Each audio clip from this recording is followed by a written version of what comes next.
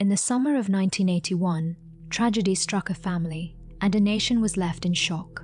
It was a typical day at the Hollywood Mall, Florida, until 6-year-old Adam Walsh innocently wandered away from his mother's sight in a bustling Sears department store.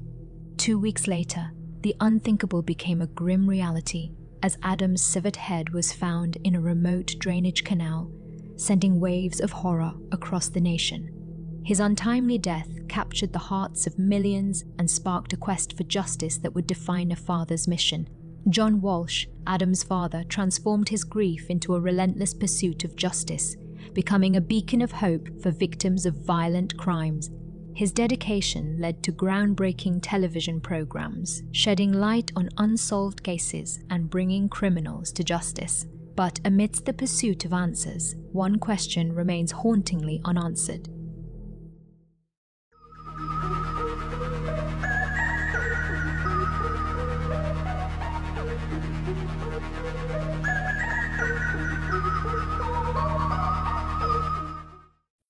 On the morning of July 27, 1981, in Hollywood, Florida, Adam joined his mother, Revé Drew, for a shopping trip at the Hollywood Mall, now rebranded as Hollywood Hills Plaza. Navigating through the bustling corridors, they made their way to Sears, entering through the northern gateway. Passing by the catalog department, Adam was captivated by a glowing display of Atari 2600 video games at a nearby kiosk in the toy department. Several other boys were equally engrossed in the gaming frenzy. Persuading Revé to let him stay, Adam was granted the freedom to explore the nearby toy department while she ventured off to the lighting department. She informed him that she would return in 10 minutes. Naturally drawn to the excitement, Adam joined the group of boys, eagerly taking turns at the games. Meanwhile, Revé inquired about a discounted lamp with a Sears employee. Upon her return, Revé discovered Adam missing along with the other boys. It later emerged that an altercation had occurred over gaming privileges, prompting a security guard to intervene and instruct the boys to leave. Adam's reserved nature likely hindered him from clarifying his situation to the guard, resulting in him being swept along with the group and ushered out through the Sears west entrance. Inside the store, Revé frantically searched for her son, scouring every corner, including the toy department, where Adam was nowhere to be found. Desperate, she initiated a store-wide announcement pleading for Adam's return to the toy department. Through the booming speakers echoed the plea, "Adam Walsh, go to the nearest salesperson so you can find your way back to your mother. Your mother is waiting for you, Adam." During her search, she coincidentally encountered her mother-in-law, Jean, who happened to be shopping at Sears as well. Initially assuming Adam was with her, she quickly learned he wasn't. Without hesitation, Jean promptly joined the search effort. Despite over 90 minutes of extensive searching and paging, Adam remained untraceable. Eventually, at 1:55 p.m., Revé made the difficult decision to contact the Hollywood police, seeking urgent assistance in locating her missing son. Despite the police response from the Hollywood police and thorough searches of the toy department, the entire Sears store, and all areas of the Hollywood Mall and its vicinity, Adam could not be found. Law enforcement conducted an extensive search throughout South Florida, distributing photos and flyers over the following weeks. 16 days after Adam's disappearance, on Monday, August 10th, at approximately 6:45 p.m., fishermen Robert Hughes and Vernon Bailey made a chilling discovery in a canal near mile marker 130 of Florida's Turnpike in Indian River County. They found the severed head of a young boy, 120 miles, 32 kilometers away from the store where Adam was last seen. Despite a thorough investigation, no other remains or physical evidence were found in the area, leading investigators to question whether it was the actual site of the homicide. The Hollywood Police Department swiftly relayed this discovery to Adam's father, John Walsh, although caution was exercised regarding the identification, prompting a request for dental records to be confirmed. The following morning, August 11th, John and Revé Walsh appeared on national television, expressing their ongoing hope for Adam's safe return. A reward of $100,000 was offered for any information leading to his recovery. At Indian River County Hospital, A family friend, John Monaghan, positively identified the severed head as Adam Walsh's, a confirmation later substantiated by dental records. Later that afternoon, Dr. Ronald Wright from the Broward County Medical Examiner's Office conducted an examination at the Fort Lauderdale Medical Examiner's facility.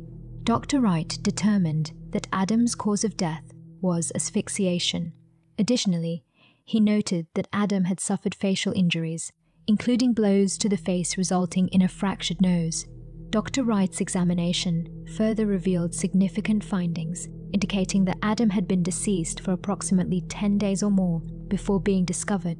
These findings included liquefied brain matter and evidence of 5 distinct blows from a sharp-bladed instrument, confirming the tragic circumstances of Adam's death post-mortem. On the same day, the Hollywood Police Department Detective Division transitioned from searching for a missing child to initiating a murder investigation concerning Adam Walsh. The investigation commenced with interviews with individuals closely associated with Adam, including his immediate family and close family friends. Furthermore, neither John nor Revé Walsh provided detectives with information suggesting a motive for someone to abduct or harm their son. Initially, detectives harbored suspicions about their house guest, Jim Campbell, and his relationship with Adam. Campbell underwent multiple interviews and was asked to undergo 2 polygraph tests. Detectives also investigated Michael Monaghan, a family friend who had assaulted another boy with a machete shortly after Adam's disappearance. However, despite extensive background checks on these individuals, no substantial information emerged to link anyone to the case. Amidst the ongoing investigation, suspicions arose regarding Edward James, 50, of Pompano Beach, Florida, who was arrested on November 17, 1981, by Pompano Beach police for abducting a boy, prompting Hollywood detectives to investigate him in connection with the Walsh case. John Terry, 55, from Johnson City, Tennessee, shared a cell with James in Broward County Jail from November 22nd to 23rd. Terry, arrested by Deerfield Beach police, revealed James discussed abducting a boy from Pompano Beach and enticing a child from a Hollywood department store, detailing taking the child to an ice cream parlor before severing his head at a canal. Although James didn't disclose all the details, he hinted at disposing of other remains in Stuart, Florida. James expressed confidence detectives wouldn't find blood in his 1973 brown Plymouth Fury and initially kept the victim's clothing under the car seat before removing it as the investigation intensified. Detectives discovered James was absent from his Pompano Beach apartment for 2 weeks in the summer of 1981. They also found he had a seat cover installed in his car on August 27th, prompting a second search warrant to retrieve the vehicle from Driscoll's towing service. The car underwent careful processing at the Broward County Medical Examiner's Office, focusing on the newly installed seat cover. James claimed he was working at Ted Krantz Construction Company in Plantation, Florida, on July 27th and learned about the Adam Walsh case solely from the news media. However, John Terry reported that James admitted lying to investigators after their conversation on October 18th. Hollywood detectives continued their investigation, interviewing James again on November 11, 1995. His taped statement, analyzed for deception, showed no signs of dishonesty. When challenged with Terry's claims, James denied confessing to Adam Walsh's murder, dismissing Terry as unreliable due to alleged alcoholism. Despite unsuccessful attempts to contact Terry later and lacking evidence or credible statements against James, detectives determined the investigation should continue unless new information arises. On October 11, 1983, a significant development emerged in the Walsh case, linking it to Otis Elwood Toole, a 36-year-old Jacksonville resident who was incarcerated in Duval County, Florida, on pending charges in relation to an arson homicide. At approximately 9 a.m. the day prior, Detective Steve Kindrick of the Brevard County Sheriff's Department Homicide Unit called Hollywood detectives to inform them that Toole had confessed to his involvement in the abduction and murder of a boy aged 6 to 10 from a Sears mall in the Fort Lauderdale area several years earlier. To verify this claim, Hollywood detectives contacted Detective Jesse W. Terry of the Jacksonville Police Department, who was investigating a homicide involving Toole and Henry Lee Lucas. Lucas had previously been imprisoned for the murder of Toole's niece, Frida Powell, in Denton, Texas, in 1982. Detective Terry provided confirmation of this connection. Armed with this new information, Hollywood detectives promptly traveled to Jacksonville to conduct further questioning of Toole. On October 19, 1983, Toole disclosed to detectives his intention to confess to the crime in order to find closure. While he offered a detailed account of the incident, inconsistencies were evident in his recollection. Toole portrayed the victim as aged between 7 and 10, with blonde curly hair, dressed in blue jeans, a blue shirt, and sneakers. However, according to Revé Walsh, the victim, Adam, was 6 years old with sandy brown hair, and he was last seen wearing green shorts, a red and white striped Izod pullover shirt, and yellow rubber thongs. During his statement, Toole recounted picking up Walsh from a Sears Mall parking lot, where he claimed Walsh willingly entered his vehicle after being offered candy and toys. However, Walsh later expressed a desire to return home and began crying. Toole admitted to striking Walsh in the face when he continued to cry and then proceeded to assault him further, causing him to lose consciousness. Toole confessed to driving to a rural area where he decapitated Walsh with a machete. He admitted to keeping Walsh's head in his possession for several days before disposing of it in a nearby canal. In an alternate rendition of events, Toole accused Lucas of being involved, claiming that Lucas forcefully took the child into the vehicle, used a bayonet to decapitate the child's head, and performed sex acts on the severed head.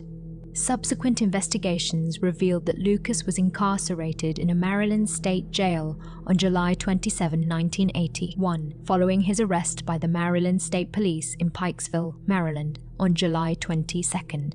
He remained in custody until his release on October 7th. These notable contradictions in Toole's testimony prompted detectives to question the credibility of his account, which underwent frequent changes in the years that followed. When informed of Lucas's custody status on the day of Adam Walsh's abduction, Toole later confessed in a subsequent statement that day that he acted alone and falsely accused Lucas out of a desire for revenge. Toole provided numerous admissions regarding the murder of Adam Walsh, with one particularly striking instance captured on video during an interview with a Texas Ranger in 1984. The Ranger probes Toole about his extensive history of killings alongside his partner, Henry Lee Lucas. "Have you ever regretted killing someone?" the Ranger inquired. "I do feel remorseful about that Adam Walsh boy," Toole responded. "He's the only one. He was just 6 years old." Despite his frequent confessions, Toole often retracted his statements shortly after making them. On October 21, 1983, investigators transported Toole to Hollywood to pinpoint the site of the abduction and the spot where he claimed to have disposed of the victim's head along Florida's Turnpike. Toole initially expressed confidence in identifying the mall where the abduction occurred. Detectives tested his accuracy by taking him to a different mall first, but Toole confirmed it was not the correct one. When they arrived at Hollywood Mall, Toole found it familiar but couldn't definitively confirm it. Later that day, he led detectives to the Turnpike entrance and eventually to a dirt road where he claimed to have buried the victim. This revelation was significant as no one had prior knowledge of this location, and Toole had mentioned it during a previous interview in Jacksonville, attributing his lack of recollection to intoxication. Subsequently, Toole was returned to Jacksonville while detectives continued their investigation. On October 26th, Hollywood detectives returned to Jacksonville to obtain another statement from Toole. During the session, he expressed uncertainty about his involvement in Adam Walsh's murder. Initially denying any role, Toole later confessed to the abduction and murder, attributing his earlier denial to confusion. Despite contradictory statements, detectives continued their investigation. Toole sought medical treatment in Newport News, Virginia, on July 22, 1981, and arrived in Jacksonville 2 days before Adam Walsh's abduction. Police confirmed his presence in Jacksonville on July 24 and July 31, but could not verify his whereabouts on July 27, the day Adam disappeared.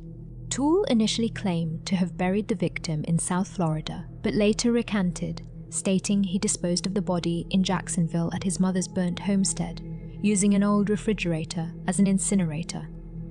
Law enforcement authorities seized a 1971 Cadillac from a pre-owned car dealership located in Jacksonville.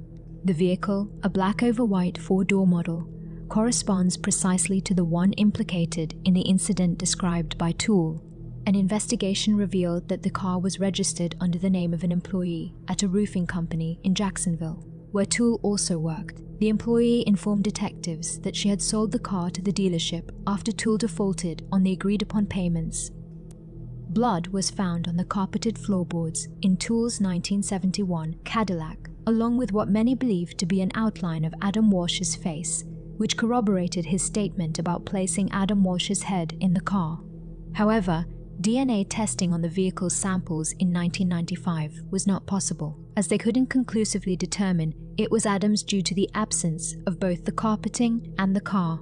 Inside the vehicle, investigators found a machete, which matched the description provided by Toole, although its connection to him remained uncertain. Despite retracting his confessions, Toole remains a focus of the investigation due to the specificity of some of his statements, although detectives lack conclusive evidence to exclude or implicate him definitively. In 1988, Toole resurfaced in the case, admitting to Adam's murder in letters sent to various publications. That same year, he also attempted extortion by sending a letter to John Walsh, claiming he knew the whereabouts of Adam's remains and demanding $50,000 for the information. John Walsh promptly alerted the authorities upon receiving the letter, yet no further action ensued. However, detectives from the Broward County Sheriff's Office discovered inconsistencies in Toole's confessions. During this period, he was admitting to numerous murder cases across the country, all with vague details. Investigators also expressed concerns that he might have learnt about the Walsh case from a movie aired just 2 weeks before his initial confession. Moreover, despite ongoing doubts about Toole's credibility, investigators from Broward revealed a concerning pattern involving Jesse Terry, a detective from Jacksonville. Terry, who claimed to have heard Toole's initial confession, was found to have engaged in similar behavior 5 years prior. This involved divulging confidential information about the Walsh case to Toole, thereby initiating a series of confessions and retractions. The memo further disclosed that Terry had struck a deal with Toole regarding the rights to his story for a book and movie. Subsequently, Terry was removed from the homicide squad when this arrangement came to light. Despite ongoing doubts about Toole's credibility, investigations have repeatedly implicated him in the case. In both 1991 and 1995, Toole again denied involvement in Adam's murder, claiming he fabricated the confession to gain privileges such as trips out of prison, food, and cigarettes. Detectives pursued multiple leads to validate Otis Toole's inconsistent accounts and interviewed inmates and cellmates associated with him. Through these interviews, they uncovered discussions implicating Toole in several killings, none of which were connected to Adam Walsh. Continuing their investigation, detectives interviewed individuals in July 1995 who had interacted with Toole. One man alleged that Toole confessed to killing Adam Walsh, displaying emotional involvement during the discussion. Although he withheld certain details initially, he later hinted at possessing more undisclosed knowledge during a subsequent interview on September 19, 1995. The detectives remained uncertain about the accuracy of his claims, but remained committed to pursuing truthful statements. On September 19, 1995, investigators interviewed an individual who had previously corresponded with Hollywood detectives regarding the Walsh case. This person alleged that Toole and Henry Lucas abducted, sexually assaulted, and dismembered the victim, disposing of the remains in a waterway. Another lead emerged when Arlene Mayer of Hollywood reported an encounter with Toole at a Kmart department store in July 1981. Mayer and her daughter, Heidi, identified Toole from a lineup of photographs after he tried to coax Heidi into a shopping cart. Another tip came in August 1991 from William Missler, who witnessed Toole luring a boy he believed to be Adam Walsh into a Cadillac near Sears on the day of the abduction. Missler's account, corroborated under hypnosis, provided specific details consistent with Toole's description of the car he used during the abduction and murder. Following nearly 13 years of incarceration for an unrelated murder, Otis Toole passed away in prison at the age of 49 in 1996. In a deathbed confession, Toole admitted to his niece that he was responsible for Adam's murder. The niece later relayed this revelation to John Walsh. His death brought immense disappointment to Adam Walsh's family, who had hoped for Toole to face trial for the young boy's killing. John Walsh, Adam's father, remained resolute in his belief that Toole was responsible for his son's tragic death. In the aftermath of Adam Walsh's murder, John Walsh openly criticized the handling of the case by the Hollywood police. In 1997, he published his book, Tears of Rage, wherein he condemned the investigation, describing it as marred by what he deemed to be the worst of the 7 deadly sins: laziness, arrogance, and pride. Walsh lamented the shortcomings of the local police agency, highlighting their limited resources and lack of experience in managing a search of such magnitude. He expressed his growing concerns about the chaotic and disorganized nature of the investigation. One notable error among many was the misplacement of the blood-stained carpet from Toole's vehicle, followed by the loss of the car itself. Additionally, he stated that police discovered a pair of light green boys' shorts and one yellow flip-flop in the Toole's mother's burnt homestead during a search, matching the clothing Adam was last seen wearing. However, these items were not shown to the Walsh family for identification, remaining in evidence for years, unknown to John or Revé. In 2006, a seasoned investigator, Joe Matthews, hired by the Walsh family, uncovered them and presented them to the Walsh parents, only to discover they did not belong to Adam. Similarly, police considered the possibility that the notorious serial killer, Jeffrey Dahmer, might have been involved in Adam's abduction as he was residing in Florida at the time. Dahmer gained infamy for his arrest in Wisconsin in 1991 following the murders of multiple men and boys characterized by gruesome methods including decapitation. At the time of Adam's murder, Dahmer resided in Miami Beach, where 2 eyewitnesses placed him at the mall on the day of the abduction. One witness reported seeing a suspicious individual entering the toy department, while another witnessed a young blonde man with a distinctive chin throwing a struggling child into a blue van and speeding away. Both witnesses identified the man as Dahmer after his arrest, prompted by images circulated in newspapers. Reports also indicated that Dahmer worked at a delivery shop with access to a blue van during that period. Former FBI agent Neil Patel alleges that Jeffrey Dahmer was responsible for the abduction and murder of 6-year-old Adam Walsh in 1981. Patel asserts that upon arriving at Dahmer's Milwaukee apartment on July 22, 1991, shortly after his arrest, he and a local detective shared a moment of recognition, silently acknowledging the potential connection to Adam's case due to similarities observed at the scene.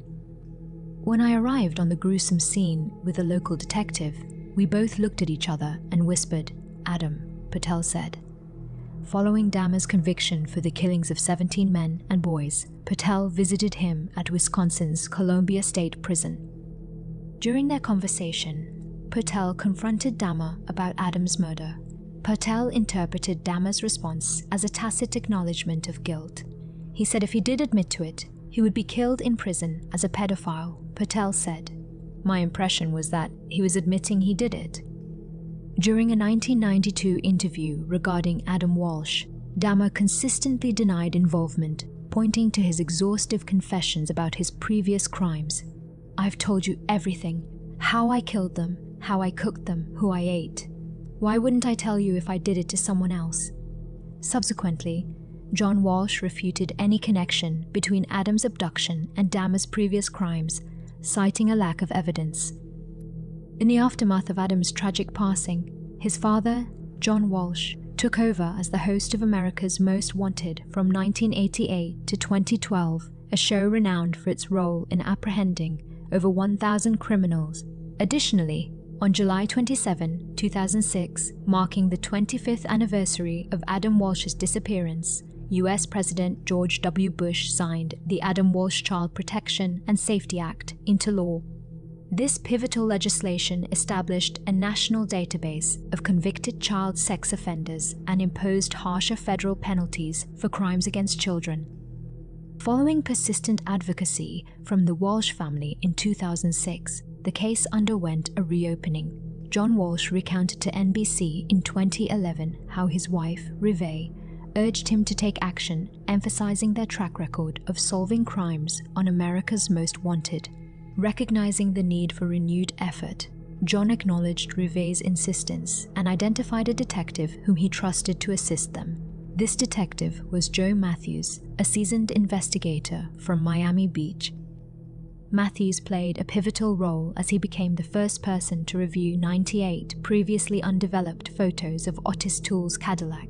Among these images, Matthews made a crucial observation: a bloodstain resembling Adam Walsh's face imprinted on the carpet. In describing the discovery, Matthews highlighted the significance of the blood transfer, marking a breakthrough in the case. While John Walsh remained convinced, some experts expressed skepticism. A reporter from the Broward Palm Beach New Times even questioned whether the outline truly depicted Adam, or if it was akin to seeing patterns in random shapes. In December 2008, authorities officially closed Adam's murder case, citing the evidence against Toole as definitive proof of his culpability in the tragic death of the 6-year-old boy. While Adam's murderer was identified, the rest of his body was never found. While nothing can change the course of Adam Walsh's life, his legacy remains deeply ingrained in the collective consciousness. His family's relentless advocacy has catalyzed significant strides in child protection and has undoubtedly safeguarded countless children, ensuring a safer future for generations to come.